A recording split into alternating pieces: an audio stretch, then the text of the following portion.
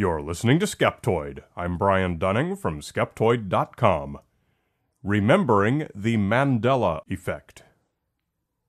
Ever have one of those moments where you watch an old movie or pick up an old book and hear a quote or see something that stands in stark contrast to what you thought you remembered? We all have. But what about a special case where the exact same broken memory is shared by a large number of people?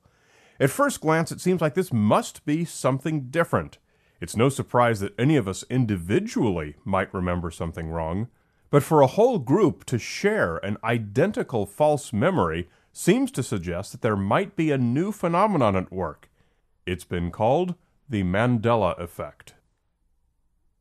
The Mandela Effect is named for one of its most famous examples, that of Nelson Mandela, whose funeral some people remembered after he supposedly died in prison.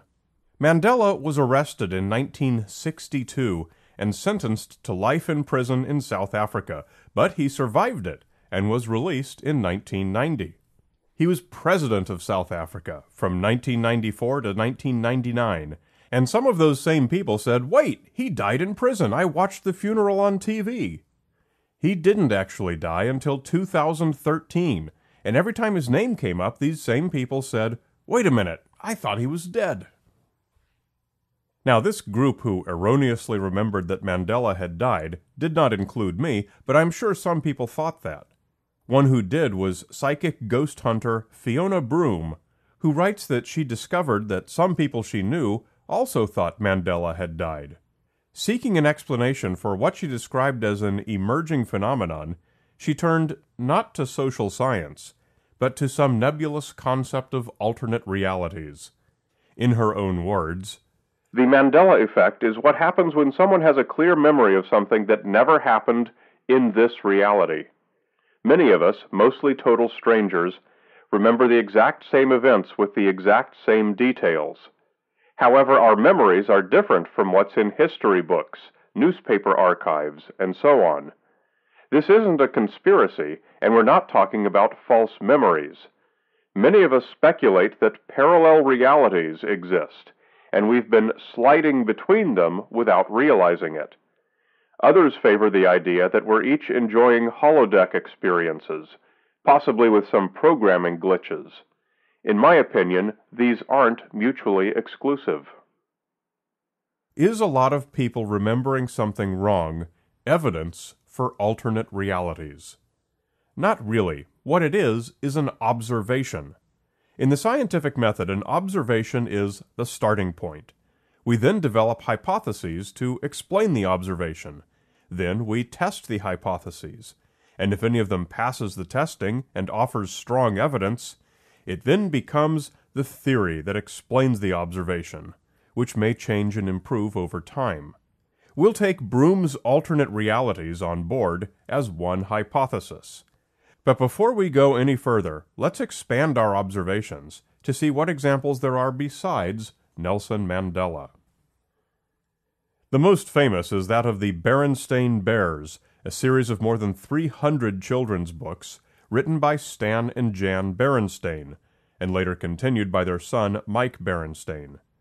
Many people remember reading these as children as the Berenstain Bears. It seems that at some point the publisher changed the title, and the usual explanation is that there was still sufficient anti-Semitism in the United States in the 1970s and 1980s that Berenstain was changed to Berenstain to make the title more palatable. I myself have a specific memory of sitting in a public library as a kid, holding a Berenstain Bears book, and specifically pondering the title. I thought a Berenstain was like a monster man called Frankenstein, or a monster truck called Truckenstein. A Berenstain was just a really awesome bear, to my 10-year-old mind.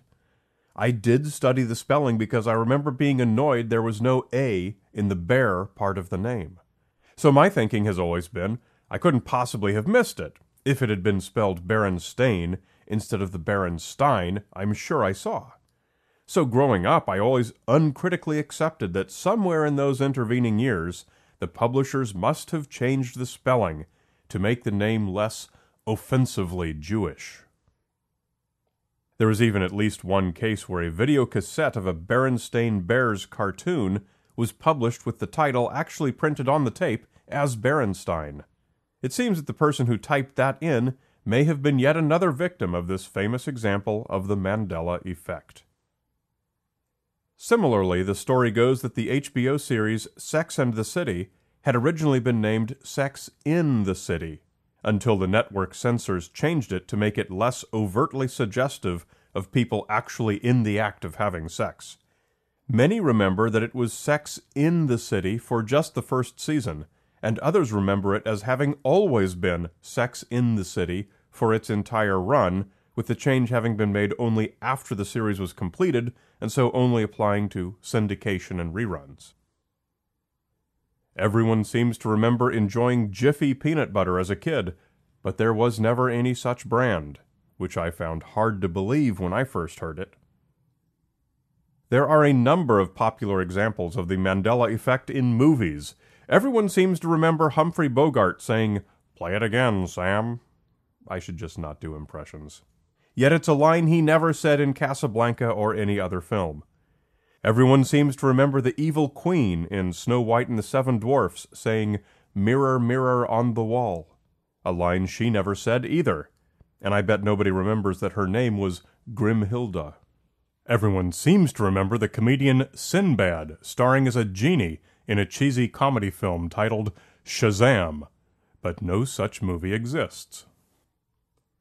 There are other examples, of course, but these half-dozen or so are the ones that appear not only on Broom's site, but also on the Snopes page about the Mandela Effect, the subreddit, and various other pages about the phenomenon.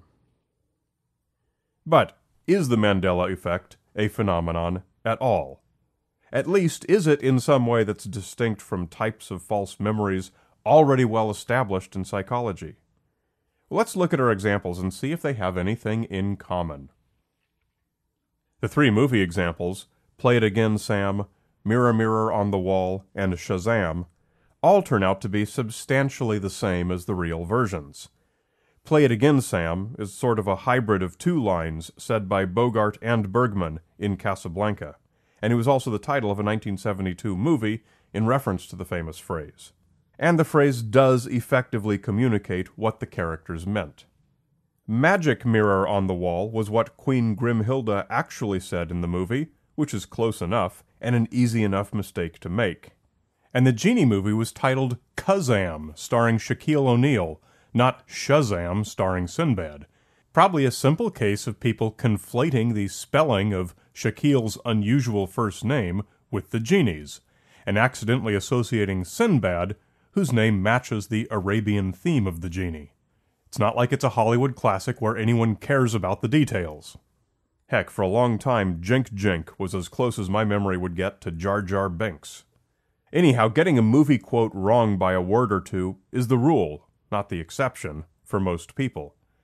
No alternate realities are required to explain this, and these aren't really even false memories so much as they are normally degraded memories. Play It Again, Sam, and Mirror, Mirror have been thrust upon us in pop culture so many times that it would be more surprising if we remembered the original versions instead. We don't remember them wrong. We remember the more common versions instead. The peanut butter is called Jif, not Jiffy, and always has been, though from a survey of forum discussions it turns out a number of people remember it changing. Are we forced to conclude that such people must have slipped from one alternate reality to another? Or can we allow for the possibility of memory's thoroughly proven fuzziness to be the only needed explanation? Jiffy Pop popcorn and Jiffy Lube oil change are just two products using the common word Jiffy, and provide precisely the kind of common conflation that would make us confuse Jif and Jiffy. Remember the old painting of Henry VIII holding a turkey leg? No, you remember hundreds of 20th century cartoons of King Henry VIII holding a turkey leg. There was never an old painting depicting this. You're not remembering anything wrong. You're correctly remembering the more common image in pop culture. It's the same with Berenstain and Berenstain. How many names end with Stain compared to Stein? Very few. Since these books were probably ones that you read as a child, your memory of its spelling and pronunciation is likely colored by a lifetime of hearing a much more common version. On February 11th, 1990, Nelson Mandela was released from prison after 27 years. Reporters from all over the world covered the event. Tens of thousands of South Africans attended. A convoy of cars, escorted by police, transported Mandela into Cape Town, where he and other leaders of the African National Congress addressed the crowd. The event lasted much of the day and was a powerful moment of solemn pride. Many Americans watched some part of it on the news and retained some vague memory of something on TV about a large, dignified event in South Africa pertaining to Nelson Mandela, a name many generally recognized but didn't, at the time, know a whole lot about. Some leader of the movement to oppose apartheid. It shouldn't be too surprising that in later years, when the name Nelson Mandela came up, some Americans might remember seeing some large state procession on TV that could easily be mistaken for a funeral. If Fiona Broome had been a cognitive psychologist instead of a psychic ghost hunter, the idea of a Mandela effect might never have existed. Our brains confabulate invented memories to fill in the gaps inherent in old recollections. We misattribute later memories to earlier events, gradually replacing what we actually heard in the movie theater with the more common pop culture version. And most of all, we simply forget things that aren't all that important to begin with, and when we hear a close enough version later, we adopt it as a good enough replacement. When that new version is a common one, perhaps made public in the media, it's a certainty that many of us will adopt it and replace the old fuzzy memory. With apologies to Ms. Broome, we need look no further than common, well-known cognitive errors to explain the Mandela effect. It is not necessary to introduce concepts like parallel dimensions or alternate realities, or indeed to have a Mandela effect at all. Many of your favorite Skeptoid episodes have been made available as 3-minute YouTube videos called In Fact. Come to infactvideo.com to find them, share them with your friends. You get great traction with just a really short 3-minute YouTube video. You're listening to Skeptoid, a listener-supported program. I'm Brian Dunning from Skeptoid.com.